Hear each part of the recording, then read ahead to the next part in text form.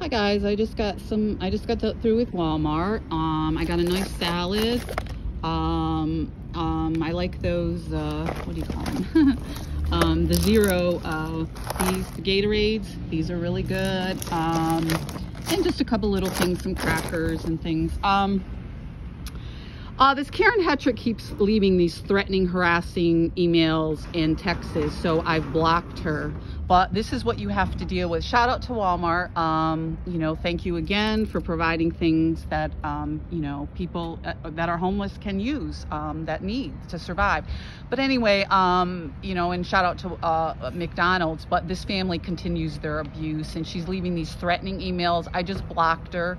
So I won't be dealing with her anymore. I can get into that, but obviously she's making threats. She's going to go to the police station. She's going to, well, you know what, Karin, maybe you should have went to the police. You should have told the police the truth when you were in Kathy Crawford, her father, Bob, the neighbor, Sayles, was beating people up and forcing them out of their homes and thinking it was funny. You and your husband and this little group of haters with the ex-mayor Therrien, and all the violence that's going on there, not towards me and other people. And with the Lewises, you and your bestie, Lisa Lewis, the parties Lisa had, you knew about everything, Karin. So stop your lying and stop threatening and sending me emails. You are blocked now, and you will, if you continue, you'll be blocked on my YouTube channel, because I don't need your threats after everything you've done to me, okay? After everything your family has done to me, you continue. You moved into the neighborhood bragging how you were gonna flip your house, and you've done nothing but be violent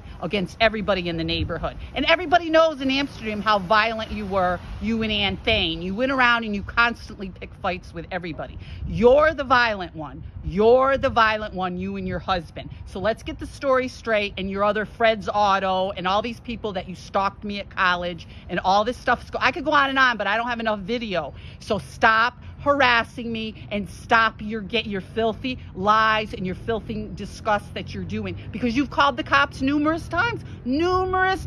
I watched you. You attacked me one day. Both of you flew across the street when I was just gardening. I had no clue what the two of you were up to. Be safe, everybody.